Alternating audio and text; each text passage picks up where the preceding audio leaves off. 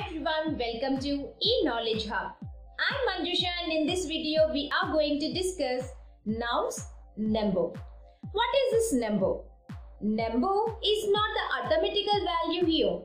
Number in nouns is classification of nouns into singulars and plurals. We generally add letter S to a singular noun to form its plural like boy, boys, girl, girls, pen, pens, etc. But do you know there are 16 methods of formation of plural nouns from singular forms? Yes. Learning these 16 methods help you speak professionally, at the same time makes your spellings correct. So let's begin by learning what is number. Number is a form of noun which shows whether the noun is one or more than one. And this number is classified into singular and plural. What is singular? A noun which indicates one person or one animal or one thing or one place is called singular. And plural denotes to more than one person or animal or place or thing.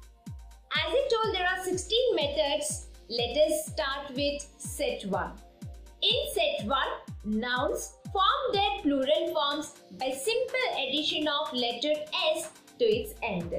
And most of the nouns comes under this category. For example, pencil, pencils, bird, birds, cap, caps, fan, fans, game, games, doll, dolls. So these are some examples of nouns which form the plural by simple addition of letter S to it. Now let's see set 2. Sometimes we generally add ES to form plural. When to add means there is a rule. If a singular noun ends in S or SS or X or CH or SH, S, SS, X, CH or SH, then only we have to add ES to form plurals. For example, beach, beaches, watch, watches. Here these words ends in CH and we added ES to form plurals. Brush, brushes, dish, dishes. These words ends in SH and we added ES. Fox, foxes, box, boxes. These words ends in X and hence we added ES to form plurals. Bus, buses, lens, lenses. Here these nouns ends in S and we added ES for plural forms. Glass, glasses, boss, bosses.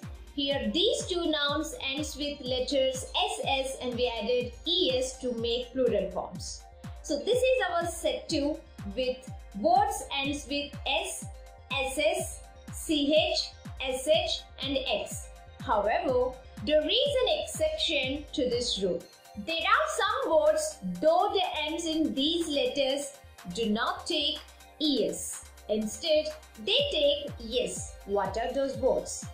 Look at this. Stomach. Though this word ends in CH, it doesn't take ES, but the plural makes with S only. Stomachs. In the same way, monarch. CH. But the plural here doesn't take ES, takes only S. Monarchs. Why? Because the ending CH here doesn't pronounce chop, instead it pronounced k.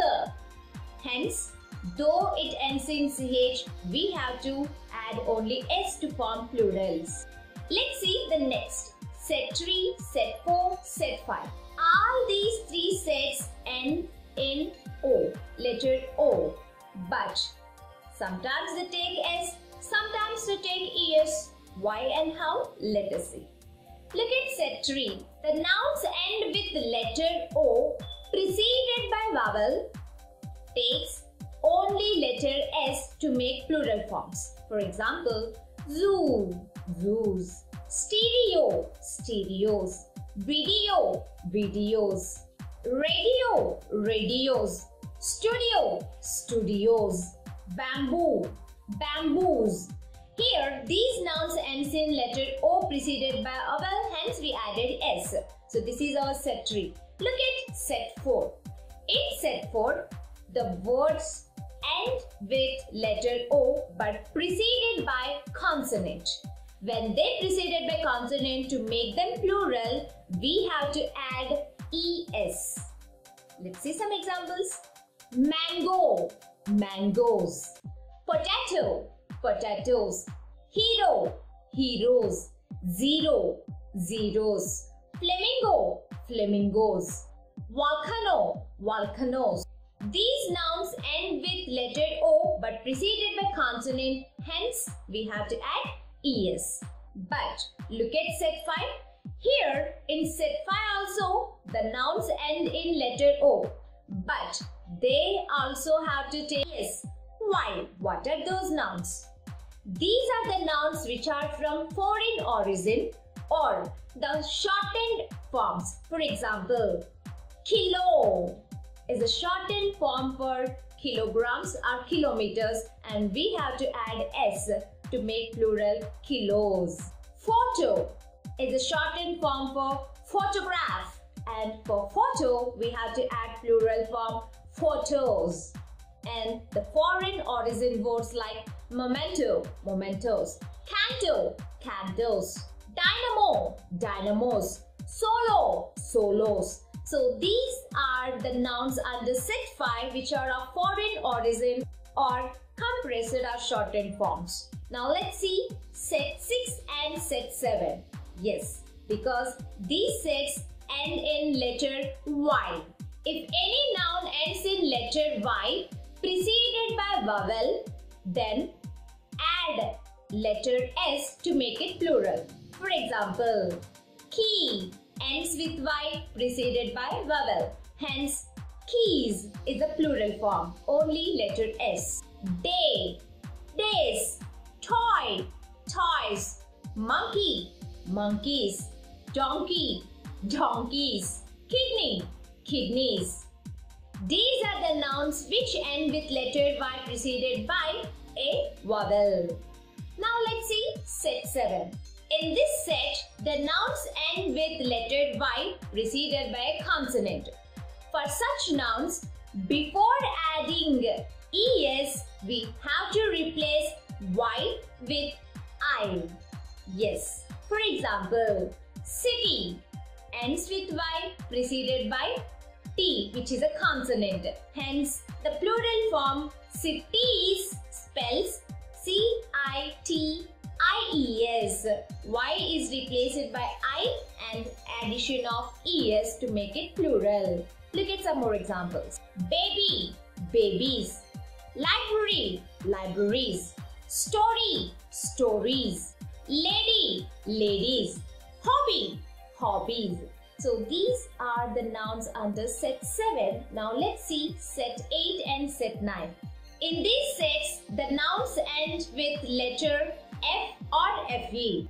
And in these set 8 and set 9, there is no hard and fast rule because some words will take S, some words will take ES, but there is no specific rule why they are taking. Only through practice we can able to master. For example, look at this set 8 example. Calf, calves. Half, halves. Thief, thieves. Self, selves. Shelf, shelves. Leaf, leaves.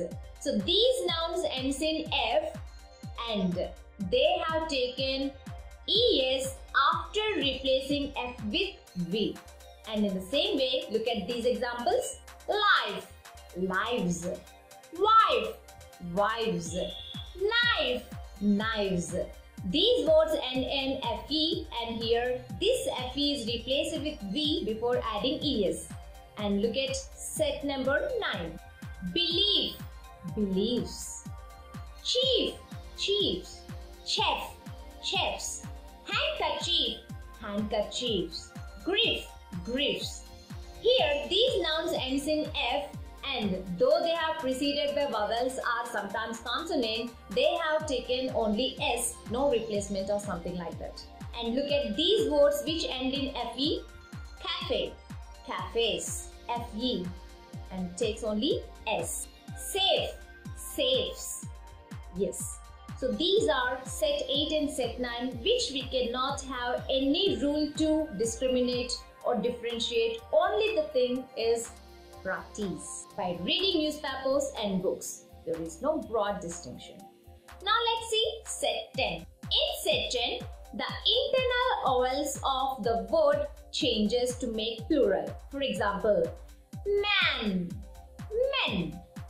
A changes to E to make plural. Woman, women. Foot, feet. Goose, geese. Tooth, teeth. Here internal vowels change to form plurals. In addition to these, one more word, louse, lice. Let's see set number 11. There are 4 words which follow specified pattern.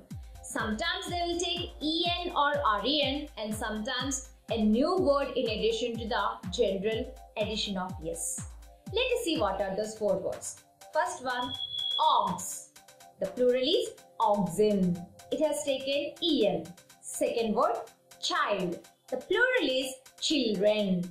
Added REN. The third word, brother. We know the plural brothers. At the same time, we have another word, brethren, is a plural form.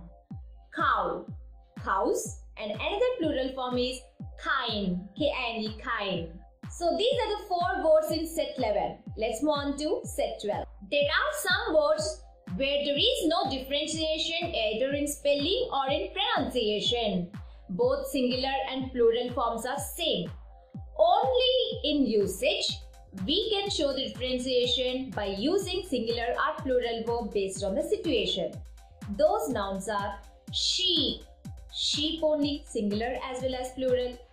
Fish, fish. Deer, deer. Reindeer, reindeer. Dozen, dozen. Hundred, hundred. Thousand, thousand. Bison, bison. Score, score. Species, species. Swine, swine. There is no differentiation either in spelling or pronunciation, but while using in a sentence, you can use either singular or plural verb to sense one or more than one. However, there is an exception to this. Sometimes we can use these words in their abnormal plural forms, that is addition of yes. For example, I have 10,000 rupees. So I'm saying 10,000 rupees, 1,000, no plural. But I can also say thousands of people attended the meeting. I'm not sure how many thousands. So I told thousands of people. Where there is no number preceded this word, we can use plural, but there it should be immediately followed by preposition of and the noun in plural. Now let's see set number 13. Set number 13 is all about compound nouns. As we have already discussed in our compound nouns can be pluralized, but only the main word of the compound noun should be pluralized, not every time at the end of the word. For example, manservant, menservant. Son-in-law, sons-in-law. Daughter-in-law, daughters-in-law. Stepdaughter, stepdaughters. Man of war, men of war. Commander-in-chief, commanders-in-chief. Maid-servant, maid-servants. So be careful with compound nouns because we have to pluralize the main word of compound noun. Let's move to set number 14. In set number 14, there are words which have no singular forms. If you use them in singular, there is no sense at all because they generally have 2 parts, stick or attached to a frame or of such kind. For example, Scissors. There is no singular word called scissor. Many people do mistake, give me scissor. It's wrong. It should be scissors because scissors have two blades joined at one junction. So it should be scissors, not scissor at all at the same time.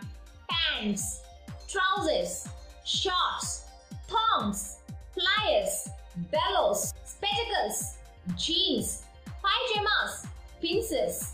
Now let's see set number 15. In this set, the nouns end in letter S but should not ever be treated as plural.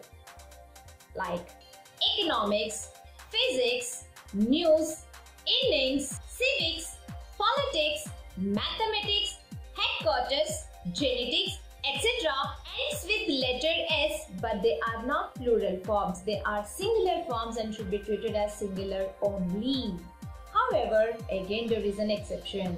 For example, politics is an interesting subject. Politics. Though ends in S, here is the name of the subject, we treat it as singular. At the same time, his politics are extreme. Here the same word politics is treated plural. Based on the situation and sense, we have to consider them either on the singular or plural. And let's move on to our 16th and last method. There are some set of words in English language which are of foreign origin. While making plural forms, their original forms are retained in English language too. They are formula, formulae, fungus, fungi, radius, ready, alumnus, alumni, curriculum, curricula, memorandum, memoranda, axis, axis, synopsis, synopsis. Here only letter is different. Criterion, criteria. Yes.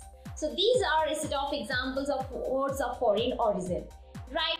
These are the 16 methods of formation of singular nouns into plural nouns.